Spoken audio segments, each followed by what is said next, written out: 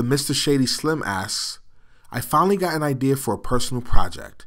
Even though I will be developing this independently, I would like to mimic the development cycle of the professional world as much as possible. Any tips on how to do this? Okay, so I'm going to read a little bit into your question. I'm assuming, number one, I'll make a couple assumptions. Number one, I'm assuming you're building a web-based project. And I'm assuming the reason you're doing this as well is because maybe some of your interviews that you've had before didn't quite pan out like what you want. And I totally get that. And so what I want to tell you is how you should structure this and then actually what you should build. So let's talk about your personal project first. I know that you've got an idea. What I want you to do is think about what your project does. And you should ask yourself these questions. Number one, does it solve a business problem? For example, is it an issue tracker, or does it build upon a financial problem, financial services, or does it do something that the interviewer would recognize immediately? And so things that aren't candidates for this are like tic-tac-toe and kind of fun, tutorial type things. This should solve a business problem. So when you look at your UI, you should ask yourself, is the UI attractive? Because people are visual buyers. And so which means that they'll actually look at your project, and if it looks good, they'll think that the code is good. If it looks messed up or janky, they'll think that the code behind it is messed up and janky. So like you want to be able to make sure that it's super attractive. So get a template for it, do things like that. Show it to some friends, some families, and say, hey, does this thing look cool? And if you get enough people that it gives you really objective advice, then you'll know if it looks good. Second, I think it needs to use some sort of database.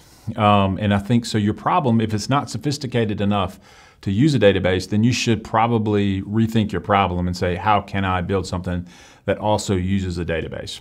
So it should look cool, and it should use a database. The third thing is use an accepted design pattern to build it. And so one of the most popular ones out there is MVC. At Foundry, we teach ASP.NET MVC.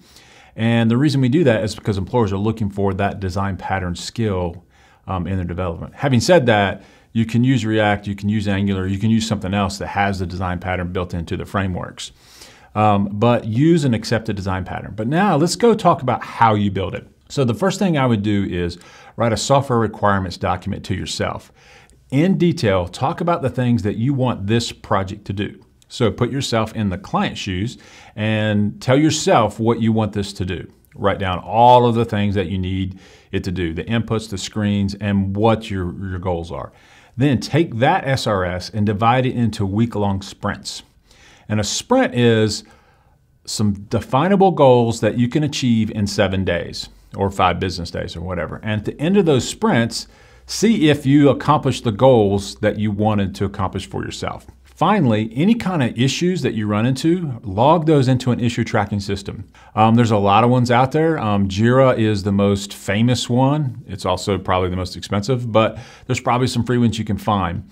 And finally, and this is where the meta strat for this is, document this entire process. And the next time you get an interview, show them your software requirements document, show them your sprints, show them the history of how you built this project, in addition to show them the actual end result of your professional business solutions type project. And so that's my advice for have. I think if you do all of those things, the next interview you get will probably end in employment.